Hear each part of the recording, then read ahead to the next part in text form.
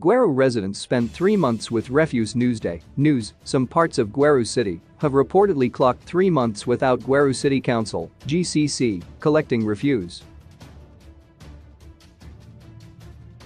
This has resulted in Gweru residents blaming GCC for failing to court the corporate world to assist in refuse collection.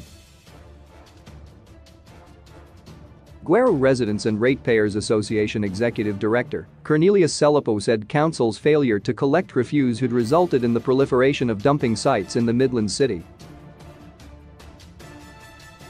The council is responding to the backlog of refuse collection in wards 1, 4, 10, and 17 that had not been attended to for the past 3 months or more due to shortage of refuse compactors. This has led to illegal dump sites around the city of Gweru. We are happy that council is responding to our pleas, Selipo said. We need GCC to be proactive and change its time schedules as this shouldn't happen in future. We are getting into summer, and with this heat there is likelihood of an outbreak of diseases if garbage is not collected on time.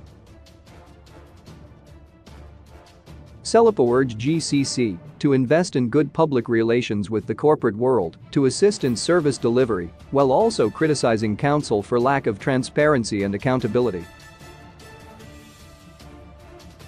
GCC spokesperson Vimbai Chingweramasi said, refuse compactors have been down for some time, but they have now been fixed. In future, as a local authority, we will need to come up with strategies to engage the private sector so that it collects refuse. We will intensify refuse collection by replicating what Bulawayo does.